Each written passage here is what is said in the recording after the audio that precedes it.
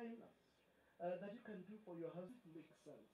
Is it relevant in our time? And so the Lord God caused the man to fall into a deep sleep, and while he was asleep, now the Lord God has formed out of the ground all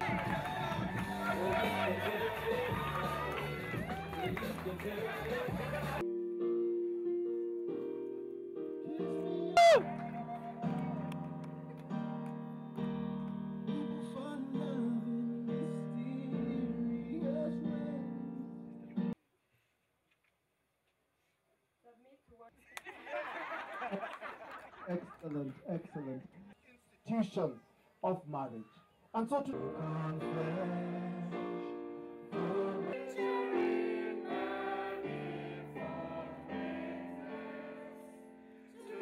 to have and to hold from this day forward, for better, for worse, for richer, for poorer, in sickness and in health, to love and to cherish, till death do us part, according to God's holy law.